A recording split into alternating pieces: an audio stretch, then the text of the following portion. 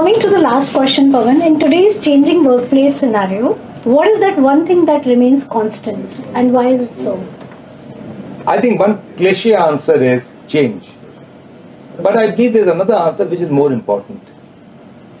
I personally believe that leaders must continue to have the ability to communicate and connect with people. Right. Today in technology world, the way technology has come in, a lot of leaders are preventing themselves to have those one-on-one connects with employees, Right. and blaming it on technology. Okay.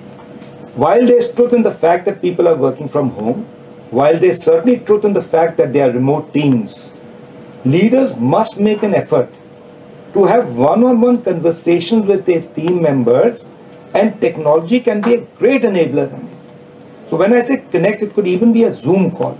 Yeah. So I think that's one ability every single leader needs to be aware of. Yeah. And my own personal experience is most of the time when people don't do something, Yeah. it is not because they don't want to do it, they are not aware of the need of it.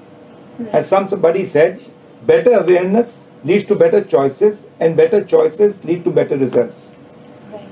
So when leaders become aware about the fact that they need to connect with team members on a one-on-one basis at a personal level, there are a large number of choices that they can use to be able to do that, and that is how results will get better in every organization.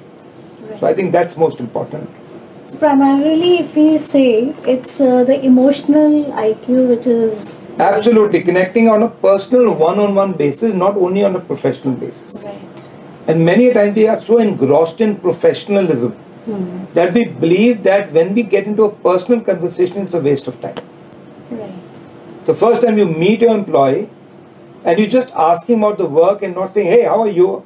A lovely shirt that you are wearing, or have a personal connect Yeah. or a comment to make, and then get into the professional part of it, you will find a more humane connect getting connected or being enabled. Absolutely. Okay. Thank you so much, Pavan. It's been really lovely having you at Amazing Workplaces. Thank you so much, Ekta. I had a wonderful time. Thank you so much.